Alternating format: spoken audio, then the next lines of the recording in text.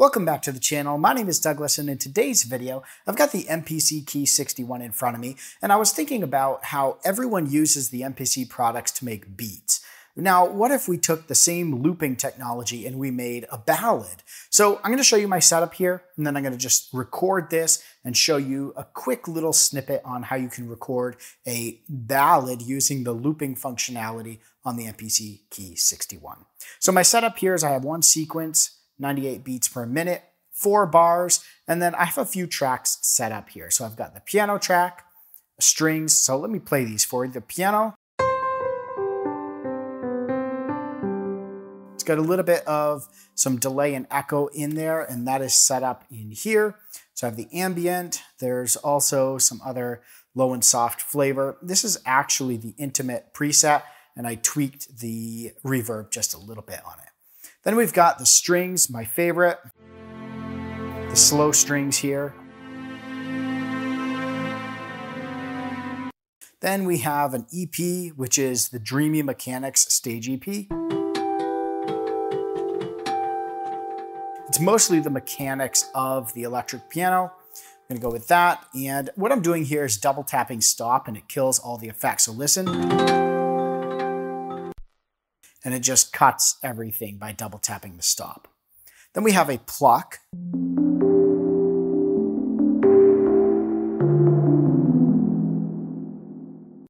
And then on 5, I have the Tenderness Fabric XL.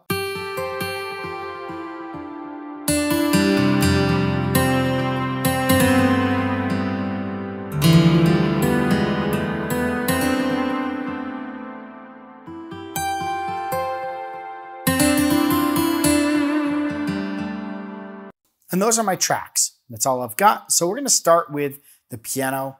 I'm going to lay this down. Again, 4 bars. I'm going to click record.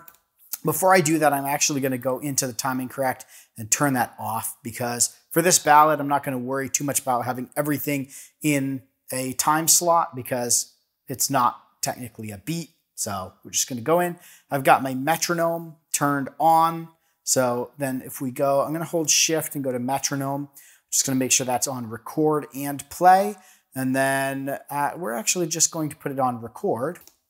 When you tap on record, you'll see it turns on there. And we're going to hit play start, which is going to play. So right now my cursor is a little bit further into the sequence. If I just pressed play, it would pick up recording from there. Play start is going to go back to the beginning and record. So we're going to do that. It's going to give us 4 beats to count in, and we're going to start recording this thing.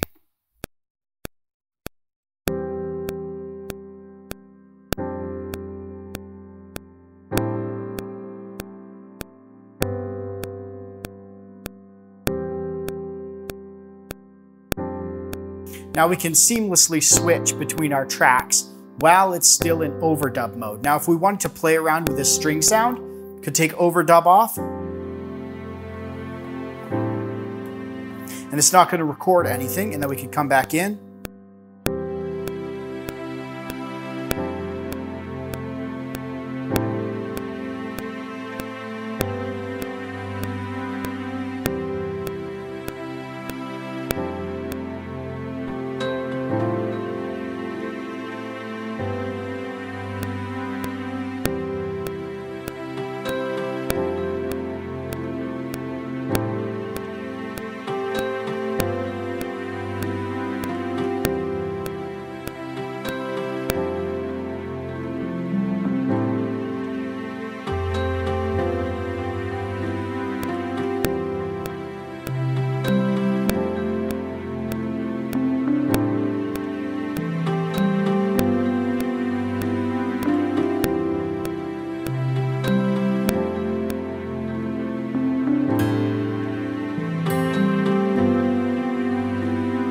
Now I'm going to play around with the guitar a little bit more before I record it.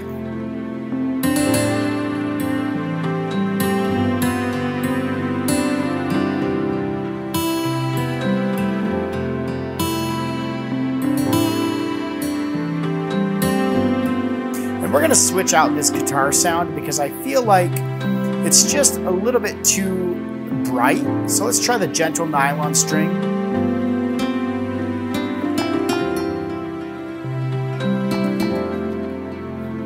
Yeah, let's go with that.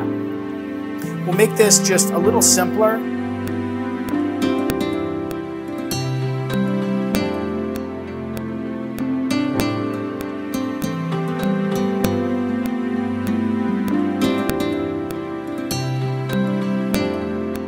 Not as big a fan of that, so we're gonna hit record and start from the beginning.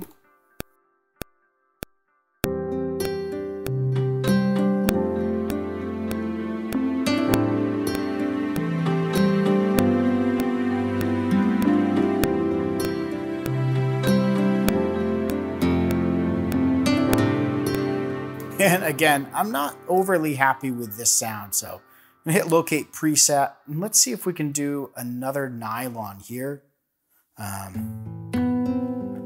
That's a bit smoother. So we're gonna go back in, play start.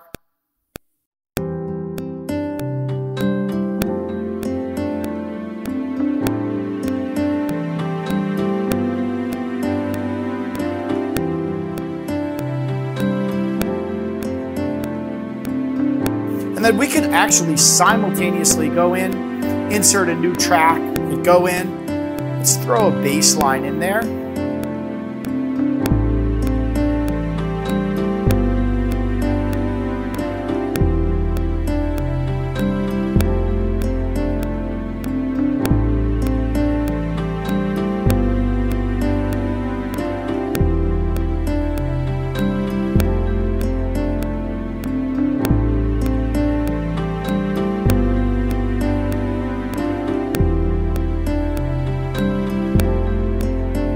Go into our mix mode, and then we could actually go in and adjust the different volumes here.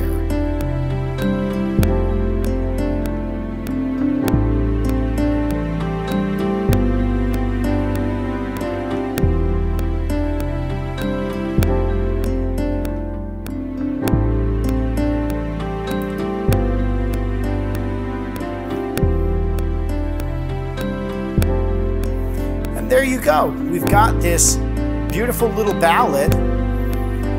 So if I go in, here it is without the metronome.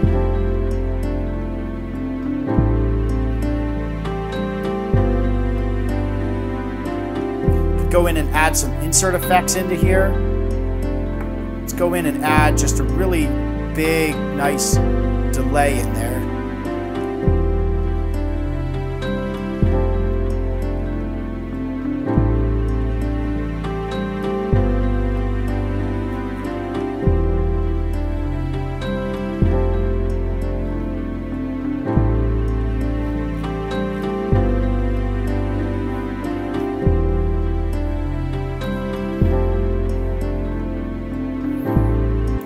So that's a really quick example. Basically what I did is I just set it up a little bit beforehand. We can show and hide the detailed track view from here. I set up all my tracks beforehand, and again, we could see these in a little bit more of a stacked fashion here. So I had these set up. I switched between them while I was recording, and then I got to this track 6, and that's where I added in that bass line. While it was still recording, I was able to do all of that and then go in and do effects and stuff like that. So really flexible. If you've watched any of my other videos, you'll know that I love the MPC Key 61. I think it's an extremely powerful way to get ideas down as a songwriter. I can just go in very quickly, tap tempo, and just put an idea down very quickly, add some instruments to it. And then I'll go over to Pro Tools, full-fledged DAW to actually produce a song, but this is a really quick way and a really easy, intuitive way to get a song down really quickly. If you've got any questions, throw those down in the comments below. I'll do my best to answer them. Thanks for watching, stay inspired, and keep making that music.